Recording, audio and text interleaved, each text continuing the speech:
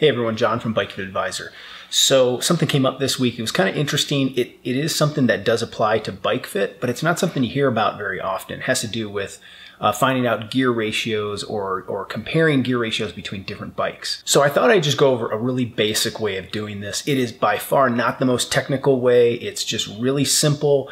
It's not going to give you necessarily the exact gear inches. There are other formulas for that. There's a ton of good resources for that online. There's even some calculators where you can just plug in things.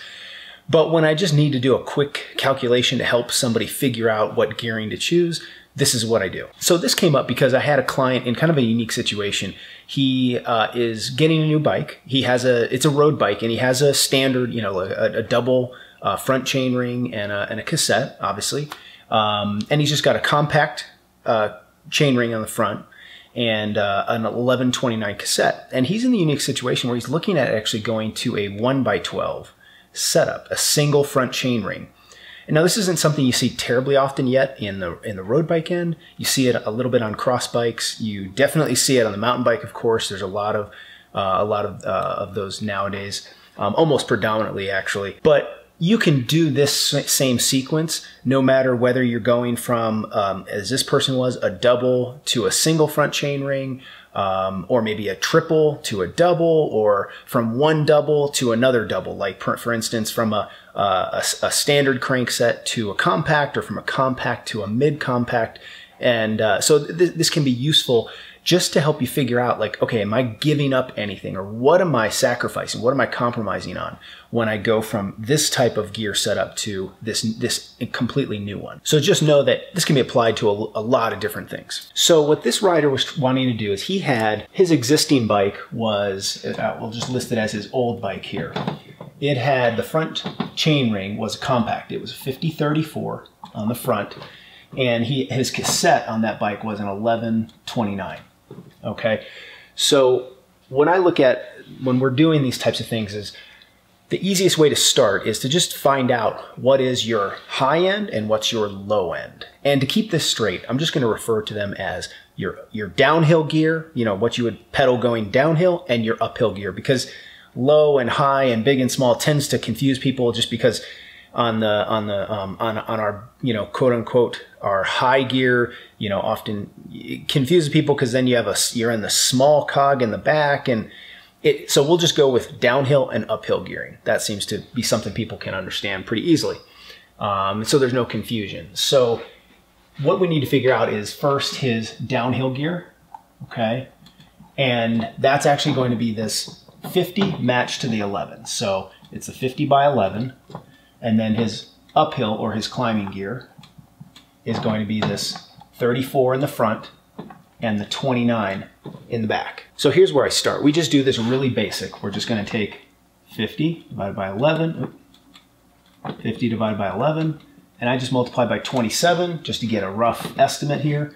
And then I'll take the uphill gear, 34 divided by 29, also times 27.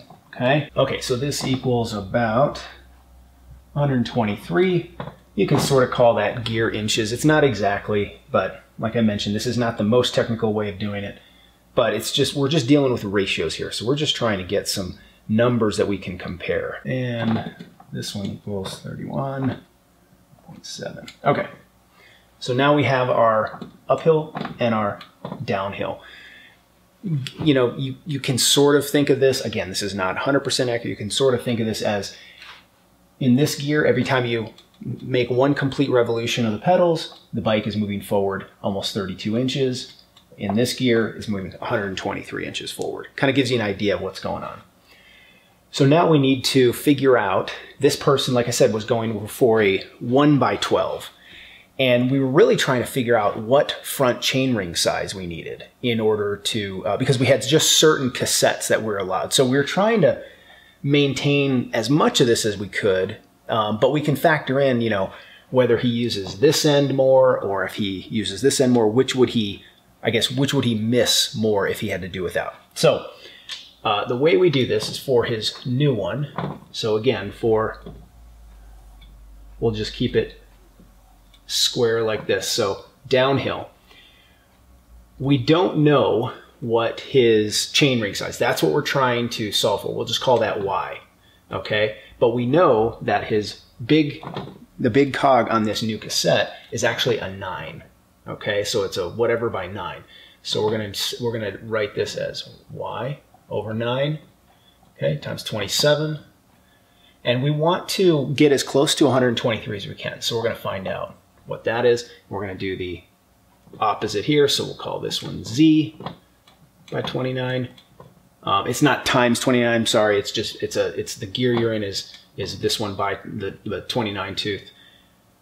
Or excuse me, we're not gonna do the 29. We actually are going, because this is, we're dealing with an unknown, but the cassette we're dealing with is a 9 to 32. And so we're gonna do 932. So we do this, we do z over 32 times 27 equals, we'll just call this 32. So now we're just gonna solve for y and for z and see where that gets us here. Okay, so on this one we get 41. Okay, so this one we get 38. Okay, so now in order to maintain his climbing or his uphill gear, we would need to have a 38 tooth front chainring. And to manage the same downhill gear, we need a 41. This isn't too bad. We're actually not too far apart. And so real simply, what we could do is we could plan on him, let's say he was actually, he didn't really use this uphill gear. He didn't default to this 29 that often. It was very infrequent, but he did use this quite a bit. Well, then we might err closer to the 4. So we might go with a 40 in that case. But if he used every bit of this climbing gear and he wished he almost had one more, and you know, maybe this didn't get used that often or it wasn't that important to him, maybe then we definitely want to err closer to that 38 if that were an option. So this is not giving us exact gear inches, but it just gives us a way that we can compare and figure out what we're losing and what we're not losing. And this can absolutely be critical on a bike, because if your gearing is not going to support the way that you normally ride, you're going to fundamentally pedal that bike differently. Your posture is going to be different. You're going to have to either stand up or sit down more. So this does have pretty large implications, for bike fit. What this doesn't take into account, and what would be then kind of the next step, it's a little beyond going into this video, but we then have to, decide if we're still on the fence about doing this. One thing to know about going, especially to fewer front chain rings, whether it's from 3 to 2 or 2 to 1, is to understand what are the steps in between gears. So like when he has a 1x12 here, yes, there's one more cog in there because it's a 12 speed instead of 11, but we also need to consider that he just doesn't have as many gears. He's got 12 combinations versus when he had the 2x11, he had 22. So the steps in between gears are going to be bigger. And not everybody likes that. Some people, especially when they're climbing and they're on a false flat or something like that, they like to have very small steps in between gears so that they can really fine tune their cadence. Other people, it doesn't matter. They don't really, it doesn't bother them that much. So that's just one more thing to kind of consider when you're reducing the number of chain rings and reducing the number of gears. So let me know if you've struggled with this, if this is something that you have, you've kind of had to do, or maybe you didn't do and you wished you had. Put those down in the comments below. I do have a new program out. I'll put a link to it down in the description below too, and it is just on how to buy the right size bike. You gotta have the right size bike before you can get the right bike fit. So, and that's all I have for this one, everyone. Thanks, and I'll see you next time.